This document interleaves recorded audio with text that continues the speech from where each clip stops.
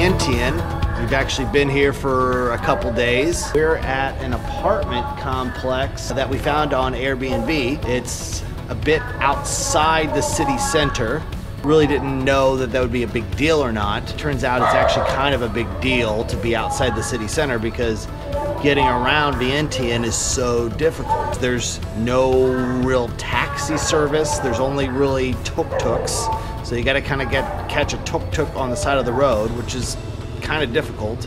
And then you gotta negotiate the price, as you always do with tuk-tuks, and then you gotta deal with all the exhaust, as you always do with tuk-tuks. Anyway, we've been really just kind of chilling around our apartment for the last few days, trying to find little places to eat, which we haven't really found any places. I mean, there's no Uber, there's no Grab, there's not even a McDonald's in Laos. So that, if that tells you anything, it's hard to get around and do things. So today we are getting a rental car and we're going to cruise around and we're going to see all the different sites there are to see here in Vientiane. We're going to go see the Great Stupa, we're going to go see the Victory Monument, we're going to go see some temples, we're going to get some grub, and hopefully it's a pretty exciting day. But this will be like our main day out in Vientiane because getting around is virtually it's not impossible, but it's very, very difficult, and it's just not enjoyable. The one thing is we do have an awesome host here at our Airbnb, this apartment complex. Very nice, him and his wife. The boys go down to the main office in the apartment complex here and hang out and get on their computers, and they feed the boys and bring them snacks and make them tea and that sort of thing. So that's really nice.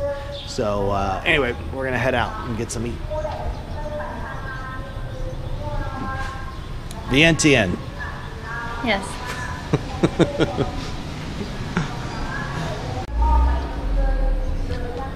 Oh, I almost forgot to mention, while we're here, I was just walking down the street and I saw a barber shop, so I got this sweet cut. And Amy loves it. Still not sure about it.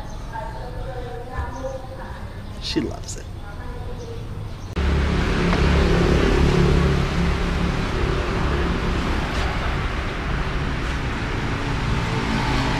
That right there is our trusty steed, the Kia. Well, driving in Vientiane is definitely an experience. Yep. Just like everywhere else in Asia, it's a very organic driving experience, not a lot of rules. Very interesting.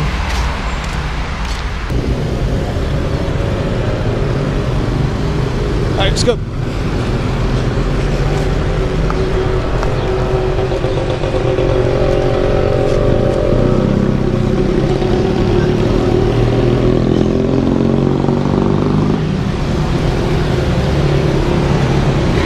Okay, so first impressions of Vientiane is that it is very dusty. It is definitely the most dusty city that I've been to.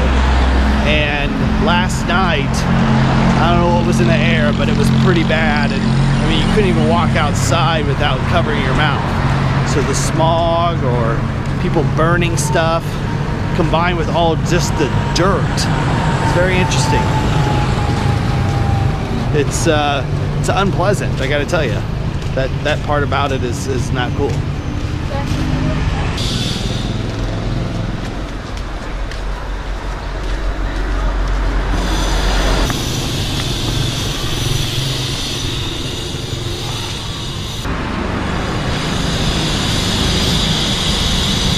So what is this place? This is Vientiane. And it's where a girl sacrificed herself to appease the evil spirits, and she's considered the guardian spirit of Vientiane. So when they were building this, a girl came up in here, she sacrificed herself, and she basically killed herself? Yeah. Sacrificed herself, she committed suicide, and that was supposed to appease the evil spirits. What does appease mean? Make them like happy. They're like, okay, cool, you killed yourself. We're not going to be so influencing over the lives of the people here, I guess. Oh, so she killed herself with a knife or something? I don't know how she killed herself, but I would presume that that's probably the case. What year was that? Does it say on there? 1540. Okay, so this temple was built in 1540.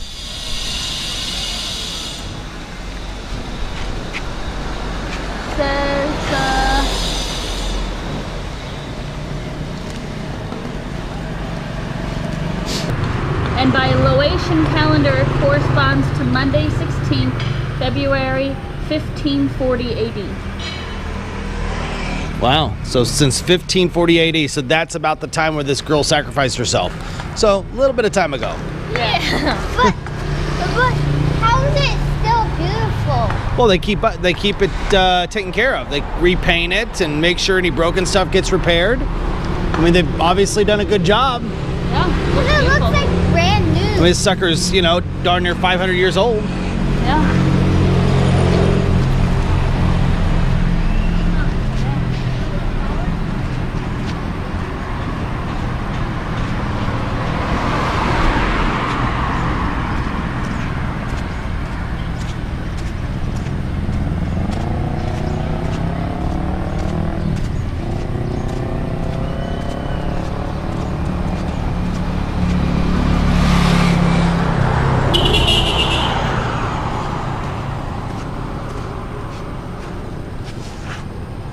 Oh, and since I'm thinking about it, so I'm always pretty cautious about doing anything in a foreign country, really. But renting a car specifically, I'm a bit more cautious about. So I went online and found an additional insurance policy from rentalcover.com that for $8.50, I got up to like $82,000 in coverage. Full coverage, no deductible. So I thought that was awesome. Now there is a little bit of coverage that comes along with this car, but it's there's no medical coverage, but our travel insurance would cover that. But if we wreck into somebody, I would have to pay out of pocket to fix the car, although the insurance that comes with the rental car would fix their car. So with the extra policy they bought, $8.50, peace of mind, is a pretty good deal. Somebody. All right, is that it? Yeah, that's over here. Okay. Hey, somebody. Somebody. Kids? Oh no. Two adults.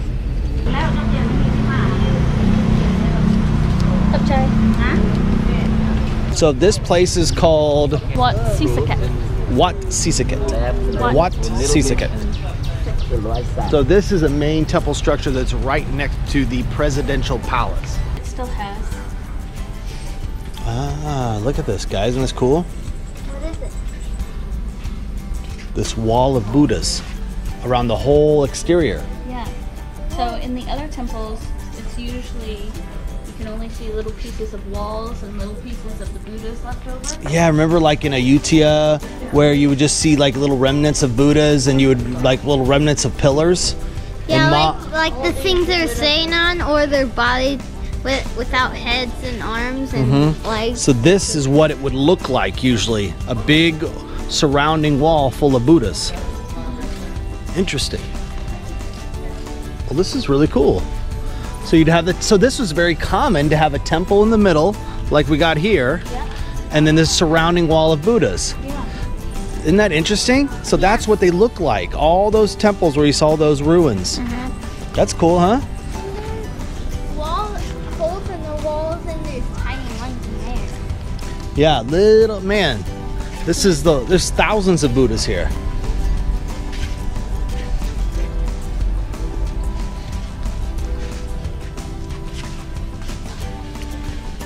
Yeah, you see this? How it was built with these pegs to keep this board on. That's interesting. Yeah, that's how they built it before they had nails. Yeah. Really? Yeah. They held it with pegs? Yeah, see, look, they have other pieces of wood here that keep it in place. All work together. Let's say how old they are. I think it's which number in What are these? So I guess these are all tombs of people in the government, I'm sure.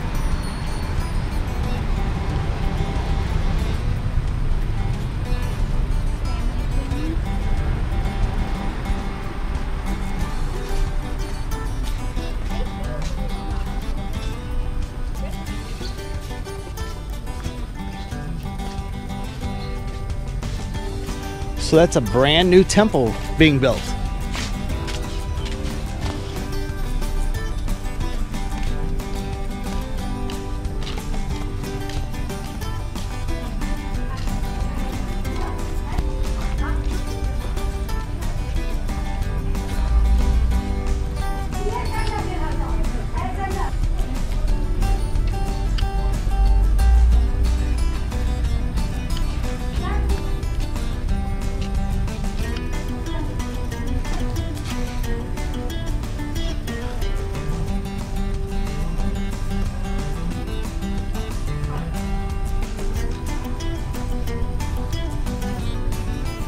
So Laos, I think, is back to kitties in the temple, because if you will look, Bastian, right behind you,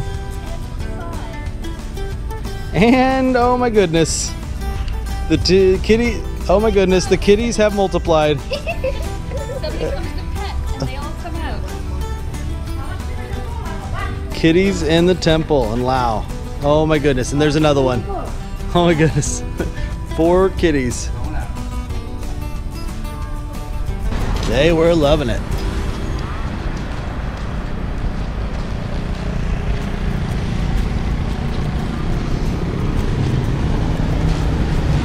Place Presidential. Place Presidential. That's exactly how they say it? I have no idea.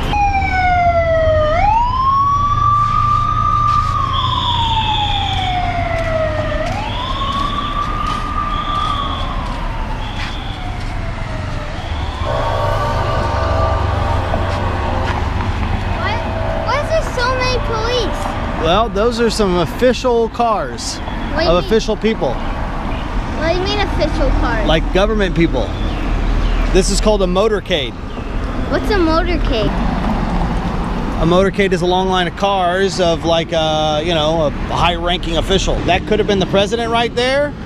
Could have been just like a high-ranking person in the government. I don't know, but it was definitely somebody. I saw some military people. Yeah, military people, police. Flags on cars. There was two police in front with a cool motorcycle. Okay, good. This is Wat Phra Khao here in Vientiane. And admission price into this was also 20,000 kip. Kids get in free. Wait, 10,000 kip each? Correct, Mundo.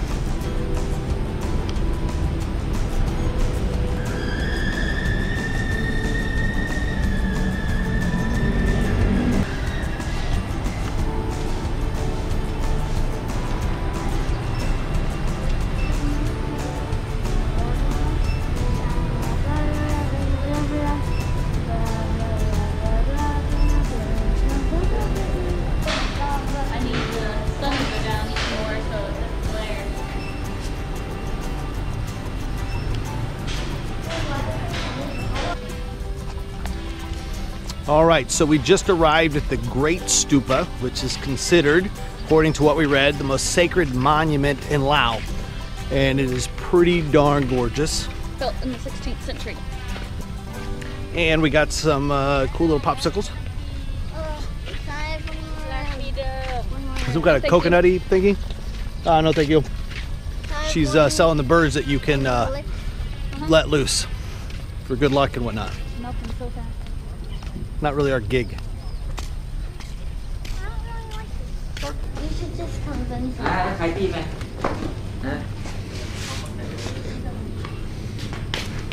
them. Kids? Free. No, it's good. Đây này. Tắm lên đấy, tắm lên đấy. Trong cái nhịp. Alo, Chia. Hey, cup check. Hoa tối này đây.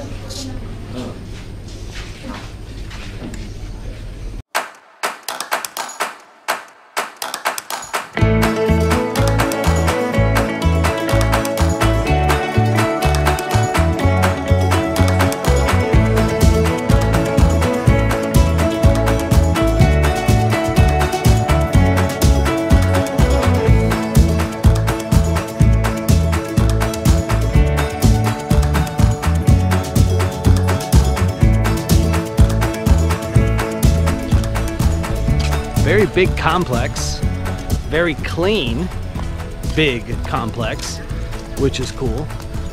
They really take care of this whole area here, which is nice to see. Very clean, big complex. You like how I said that? Yeah.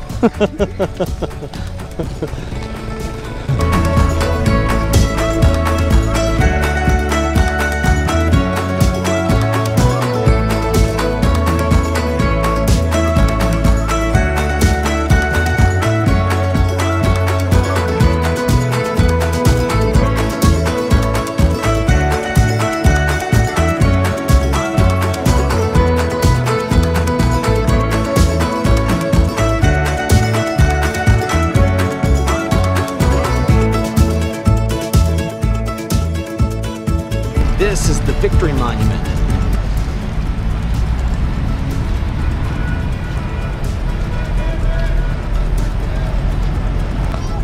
There's something special about this particular location for us, is that I just looked and there is a geocache hidden somewhere up at the top. So we're gonna try to find it. That's pretty cool, huh? Gonna find this sucker.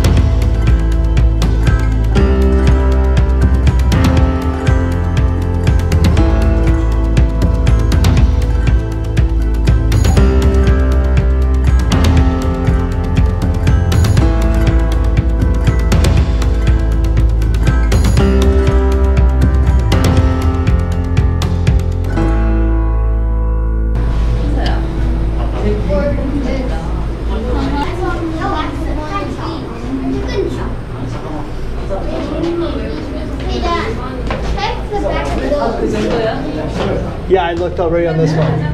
Huh? I already looked on this one.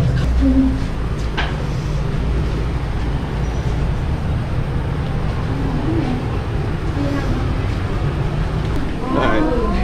Doesn't look like the geocache is all the way up there. The clue was that the geocache is all the way at the top, but it's not. It's not at the top.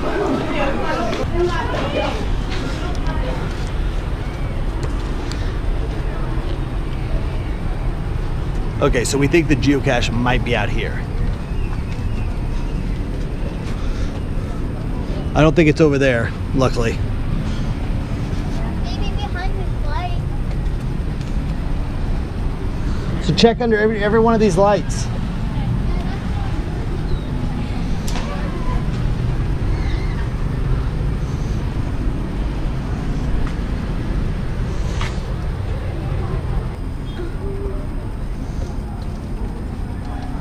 You're looking all the way underneath?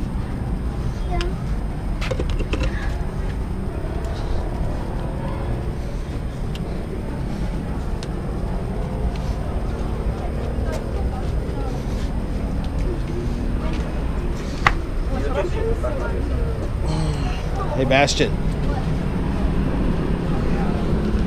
So I just found it. Oh, yeah? See it right there? Okay. We gotta go tell the other guy. Okay. Can you find it? Yep, we found it. I'll pitch it out. Geocaching in Laos.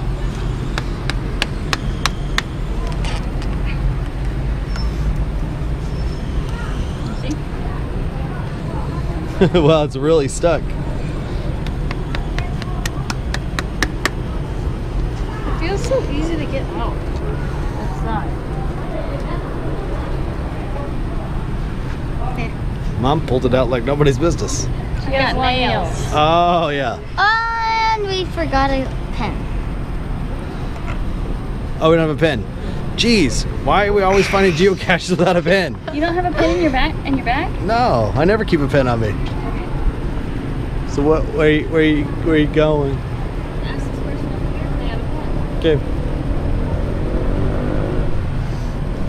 Where do you find it? Okay, that's like geocache fail. Like #1 rule, like the top fail is you gotta go geocaching with a pen. I would say more times than not, we're always finding geocaches without a pen.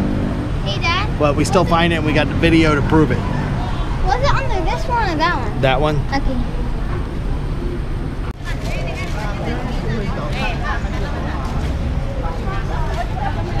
That pretty much concludes our day in Vientiane. Very beautiful temples, very cool monument here. I gotta say, I was talking a little bit about how dirty it was here, but I do have one very good thing to say about Vientiane, and that it has fantastic bakeries. I mean, the breads, the pastries. We went to a bakery today, and it was you know, one of the best I've ever been to, as good as. Now, I haven't been to France or anything like that, but damn good bakeries. Real butter and flaky croissants, and man, I should have videoed it. But anyways, that's one really good thing, obviously, because it's got a lot of French influence from when France occupied it so long ago.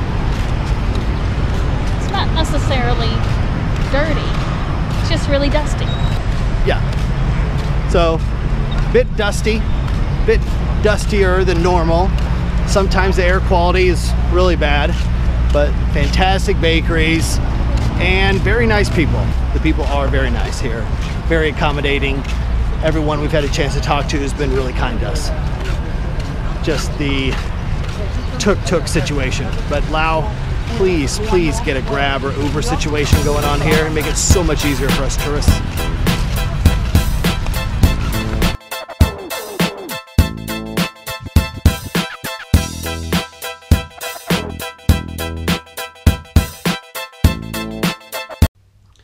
Seriously though, you're joking around, right? When you say you don't like my haircut? Well, I'll put it this way. Do you think it looks good when a cat gets shaved? Oh, I get what you're saying. So you do like it after all. Oh, jeez.